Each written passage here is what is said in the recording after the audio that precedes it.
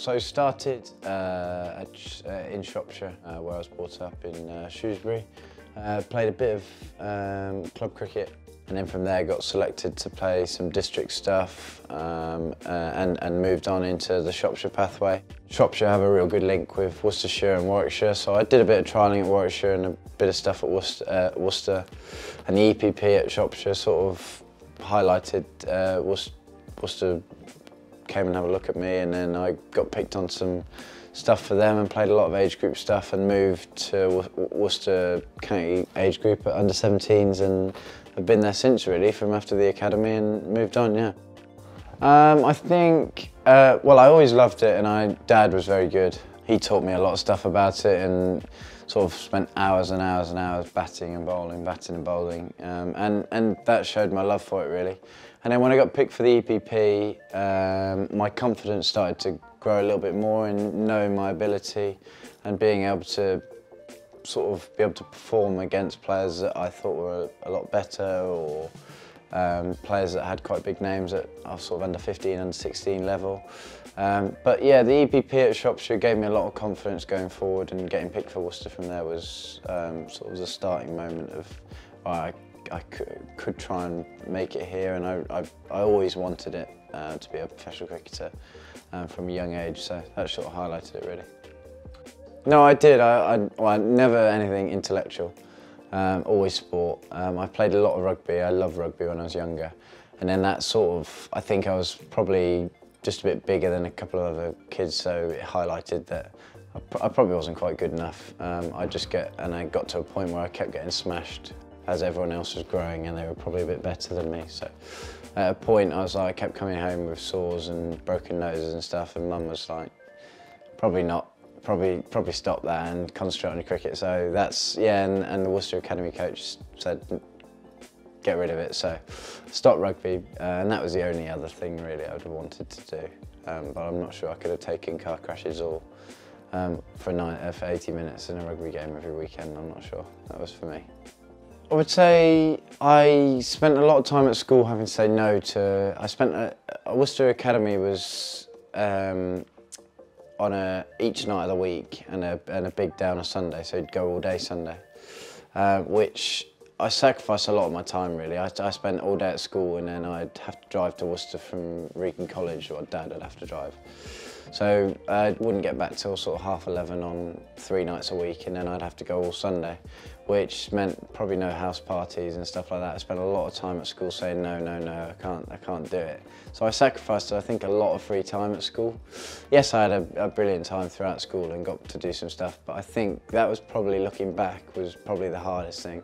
I think I did say, although I loved cricket and I wanted to be a professional cricketer at heart, there was a few times where I turned around to Dad and said, I can't go to Worcester tonight, I'm goose, but he made me go, and that was for the better, I suppose. So yeah, that was probably, I think, my biggest sacrifice, was the time that I spent a lot of time in Worcester.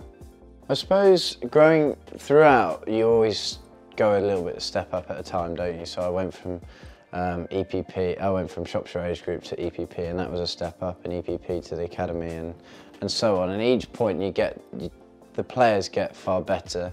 I think consistency of players gets a lot better, so the bowling is a lot quicker and it's a lot more challenging for a longer period of time. I think in the Birmingham League, as a bowler, you get let off by bowling bad balls and stuff like that. But as you step up, you start to realise that your margins for error get a lot smaller. So I think my step up from Shrewsbury was to the second team. I went from playing not like 50 over cricket to my first game was a whole day of cricket, and I just remember it being a real struggle because I was bowling bad balls and each bad ball got hit for 4, and I probably wasn't that used to that. So it's just a step up of the standard of playing, you suppose. That's exactly the same from second team cricket to first team cricket. It's that next step of consistency, and I speak to quite a lot of people when I might speak about it later, but the 100, when consistency is just massive. I think the people that are the best at their game just are consistent for long periods of time, and I think that's the biggest change, is just batters are better, they hit the ball, they hit bad balls, and bowlers have to hit a penny all day or you go for plenty of runs. I hope so. I hope so. I've got to keep getting better and keep working on different aspects of my game in terms of that, what I was talking about earlier, consistency, and hopefully that will just come. It's sort of trying to park it and hope that one day that will happen if I keep improving and keep getting my skills better. I think, well, I'd relate myself more to now would be Stuart Broad. I think my idol is sort of Freddie Flintoff and the way he played, but more so Stuart Broad. I think now the way he goes about his business, he's an unbelievable athlete. He's still going at 30 whatever, so taking tons of test wickets, and I hope to aspire to be like him really in terms of his career path. He got picked for England a little bit younger, but hopefully I can sort of use, I think we're sort of similar bowlers in some ways, so hopefully I try and keep going with the skills that he used to get his wickets, and hopefully I can follow on from that really. Yeah, amazing. It was. I wasn't expecting it, getting the sort of rookie thing, so it was an incredible experience, huge crowds, playing with some pretty cool players that I probably didn't think I was going to at the start of the season, and playing against some pretty cool players as well for me, and being able to learn off sort of Adam Milne and Kane, Williamson and stuff was just an incredible experience. To be able to speak to them in normal ways really as a player, not just a fan and stuff, it was real good experience for me.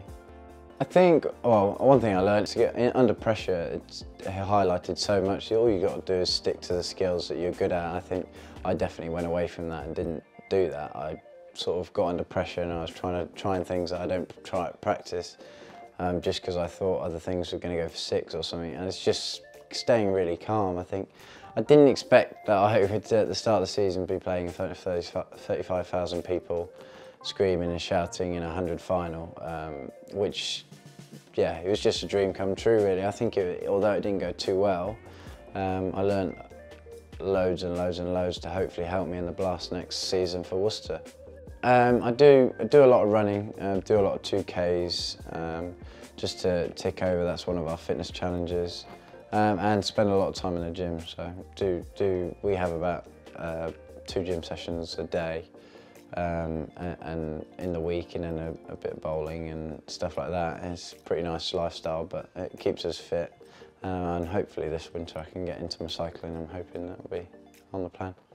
Yeah, I think it's so important. I think definitely using kit like, I suppose, Scimitar, it's been real helpful this winter in terms of the running and stuff. I think kit is a vital piece of equipment. You don't want it to be uncomfortable when you're doing it. So yeah, I think it's vitally important when you're training, and this stuff does the job in the running and stuff like that. So it's good. Extremely proud to be an ambassador for Scimitar. The clothing is awesome, extremely comfy, and the fact that it's made by bottles is even better for the environment.